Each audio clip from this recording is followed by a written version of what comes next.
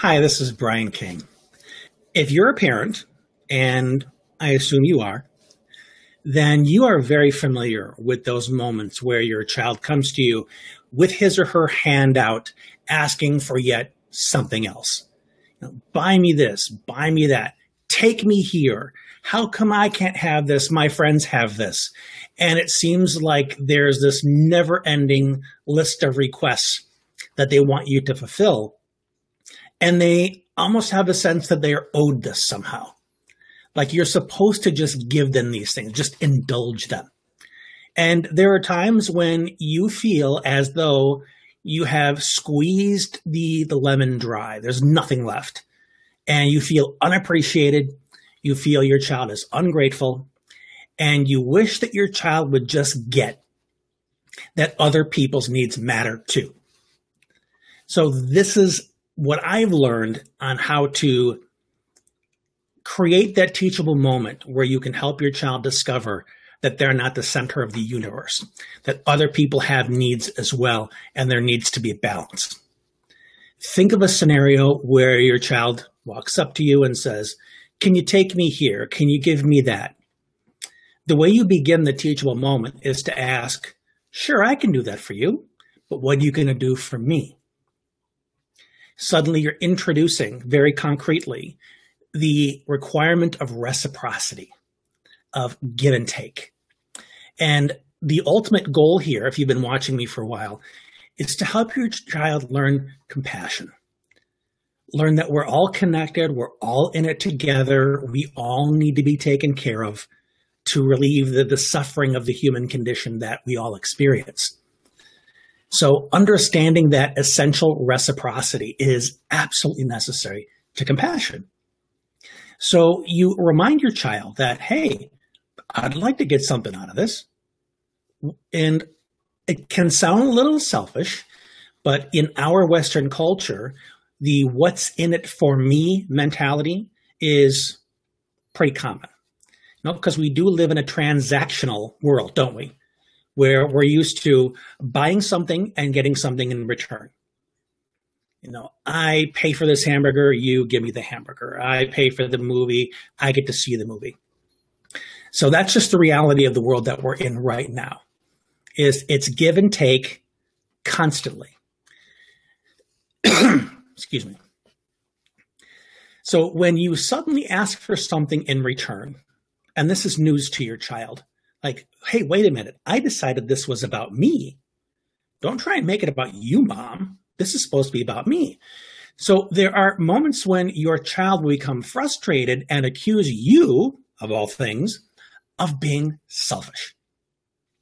Your child may say, "Oh, well, I came to you asking for something, and you're my mother, and you're supposed to love me and give me that, but all you do is think about yourself." Now, there are some responses where you could respond in anger and say, "How dare you accuse me of that? You are so unappreciative. Go to your room." Okay, so you respond with frustration, with anger, you punish your child, and the teachable moment is lost. So this is what I recommend to help you hang in there. Your child says, all you do is think about yourself. And here's how you respond. You say, "No, I also think about myself, because I realize it's not just about me.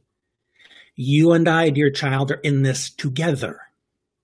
You want me to take you somewhere, but in order for me to do that, I have to stop what I'm doing. I have to use my resources, my car, my gas, whatever, and commit it to meeting your need."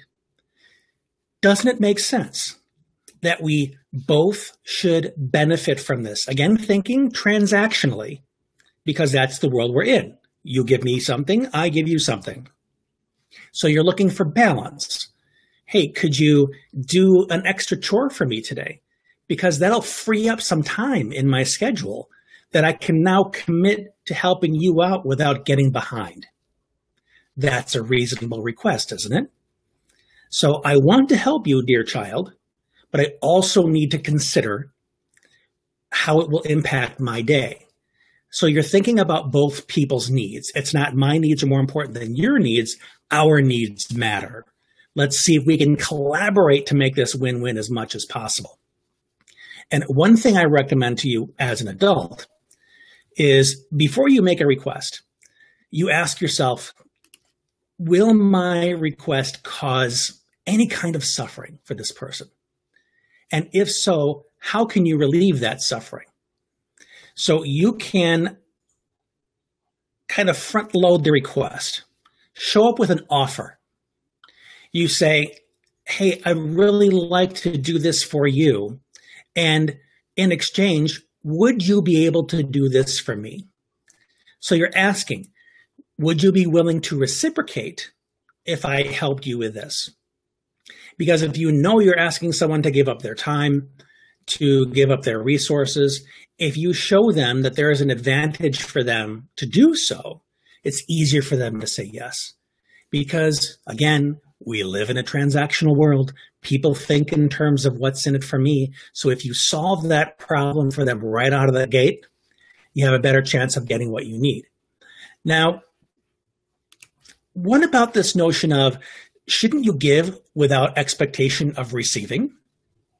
That's an altruistic value that you hear kicked around from time to time. And some of the people that will throw this at you, frankly, are selfish. They don't want to have to reciprocate. So they get angry at you when you require it. They say, you're supposed to give without any thought of return. What kind of a person are you? And they try and make you feel guilty, which is, of course, complete bullshit. They're playing a mind game on you. But there is still something to this. Because as somebody that is aspiring to live a compassionate life, to help relieve the suffering of those around you, the idea of giving without expecting receiving is based in some respect on the fact that you've been given to your whole life. So many people have helped you get where you are, whether through huge contributions like paying for your college or a teacher's aide that helped you out with the math problem one day when you were stuck and the teacher was too busy. All that stuff has contributed to your success. So in those moments where you help somebody else that is not in a position to, or maybe is completely unwilling to reciprocate, the reason you give so freely and so generously is because you've been given to your whole life. Your bucket has been filled and you've got plenty to give. So in those moments, being able to give without expectation of receiving in return is very easy to do. So please take this lesson with you, and I hope that it is of value. If so, let me know. And feel free to share this video with somebody that you think could benefit from it.